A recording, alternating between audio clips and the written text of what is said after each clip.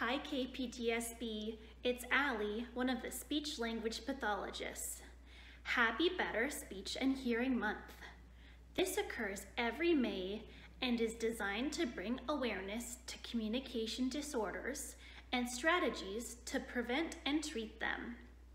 Today, I will be talking about temporal concepts and grammar. I'm sure you're wondering what time has to do with language. That involves numbers. Isn't that more of a math concept? Well, if a child doesn't understand time words, this can lead to difficulties with a variety of language skills. The most common way I see this manifest is difficulty with verb tenses. If a child doesn't understand the concepts of past, present, and future, they likely won't use any verb tense markers, such as present tense ing or past tense ed.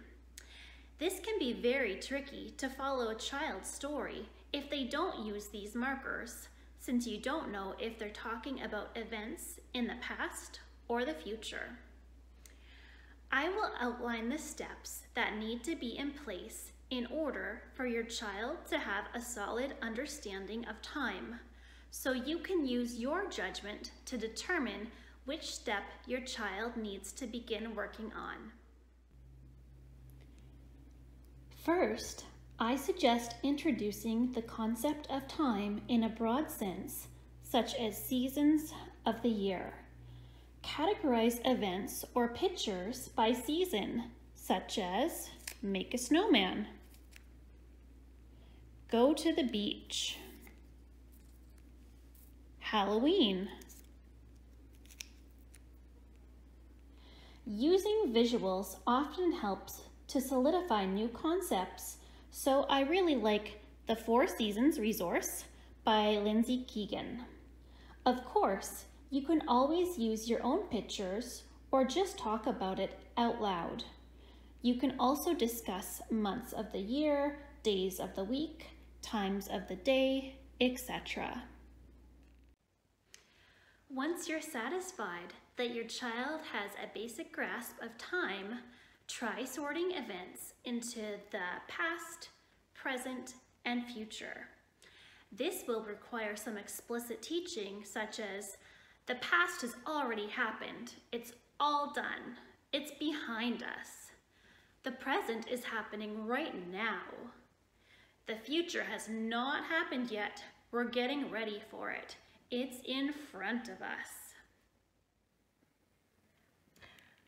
I like to have the child draw events into a chart to make it relevant and meaningful to them.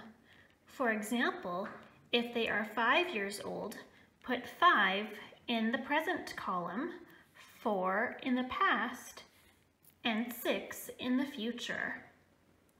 Or have them draw what they eat for breakfast, or what they will eat for dinner. If possible, use distinct events, since recurring ones can be difficult to classify, such as going on a trip, grandparents coming to visit, the birth of a sibling, etc. And keep in mind that events can move categories as time passes. For example, your child may be looking forward to a hockey tournament, so place that in the future column.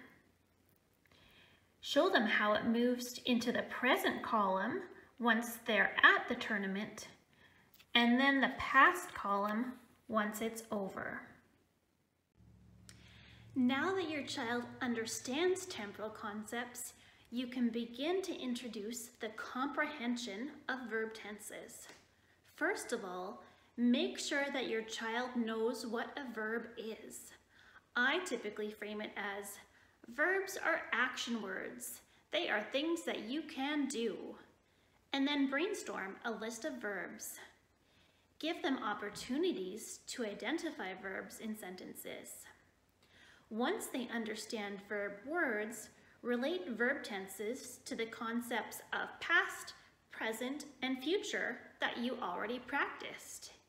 Explain that we use will for the future, ing for the present, and d for the past. It's important to note that I avoid irregular verbs at first.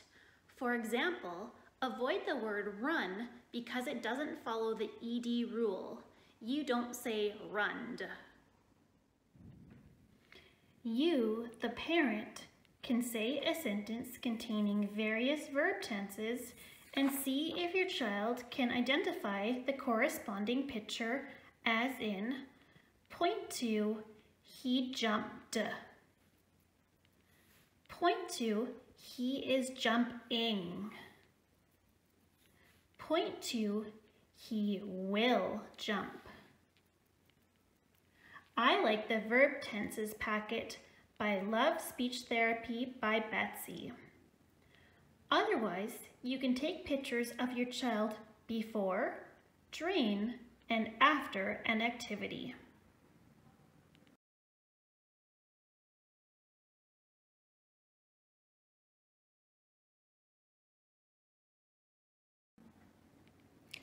Your child can also practice sorting verb tenses into their respective categories.